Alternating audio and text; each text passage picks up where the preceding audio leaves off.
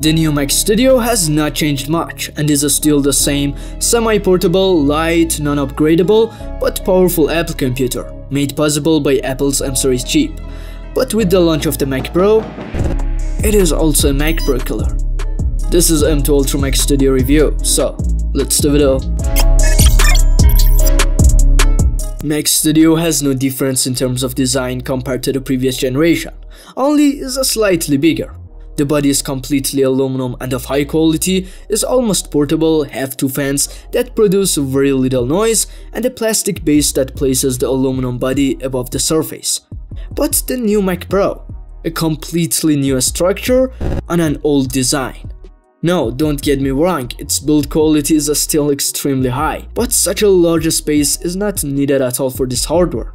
Unlike the previous generation, both the GPU and the decoder, which integrated with the neural engine, and the RAM are completely placed on one chip. You might say that it performs better in thermal control, which is true, but the difference is not significant, and the Mac Studio space is enough for this type of chip.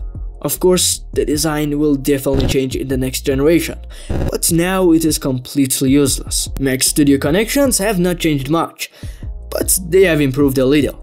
Now it supports Bluetooth 5.3 and Wi-Fi 6E and has HDMI 2.1. The rest of the ports are the same as the previous generation. 2 USB-A ports, one 10 gigabits per second Ethernet port, and 6 Thunderbolt 4 ports. M2 Ultra now supports up to 6 Apple XDR Pro monitors or 3 8K monitors. Mac Pro has 8 Thunderbolt 4 ports, but unlike the Mac Studio, it doesn't support SD card. I think that 8 Thunderbolt ports is not a big advantage compared to 6 ports when both chips and their hardware support are the same. Of course, some may really need that. Well, that's your choice. But the $3,000 advantage of the Mac Pro is the 6 PCIe Gen 4 ports, which do not support additional RAM or external GPU. It can be said that Mac Pro is not upgradable now. But there are definitely people like those who work on audios or people who need a lot of high-speed memory, and these ports are very important to them, and they are willing to pay $3,000 more for it. But they will definitely not be satisfied with the money they paid. The most important change in the new Mac Studio is the hardware. The M2 Ultra chip is made up to 2 M2 Max chips that are connected to each other with an Ultra Fusion connection at a speed of 2.5 terabytes per second, which was also in the previous generation, and ensures that 2 chips work like one powerful chip and have no problems. M2 Ultra has 24 CPU cores, 16 of which are performance cores and 8 of which are efficiency cores. It has 60 or 76 GPU cores and 32 neural engine cores, and has 64, 128 or 192 gigabytes of LPDDR5 RAM, which has a speed of 800 gigabytes per second.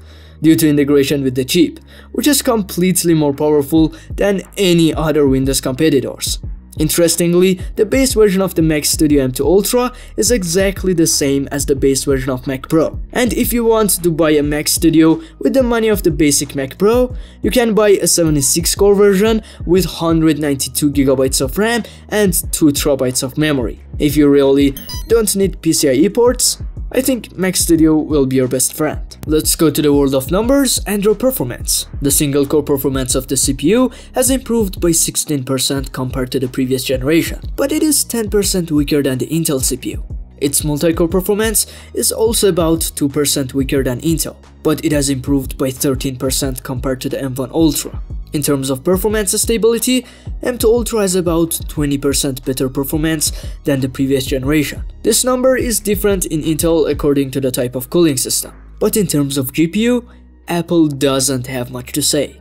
Compared to the M1 Ultra, it has improved by 86%, but compared to Nvidia's 4080 graphics, it is 33% weaker. And since Mac Pro has the same chip, its performance is 230% weaker than 4090. This is just a benchmark. When you check the specifications and features of RTX, you will realize that Apple has no chance. Let's get away from numbers. The new Mac Studio comes with macOS Sonoma, which focuses a lot on widgets, and I think you are familiar with the Mac user interface. What is important is its extremely good performance in video editing, sound editing, and rendering. This is one of the goals of neural engine cores. Outside of the numbers, it is one of the best choices for professional editing, everyday work, and even programming. At WWDC, Apple tried to get closer to gamers, but it is still not recommended for gaming at all. The same for engineering programs, because most of them are not compatible with Mac, and you will have to use the Windows emulator, which greatly reduces the performance. Mac Studio is definitely worth buying for Mac lovers, but Mac Pro, I think it should have much better than this.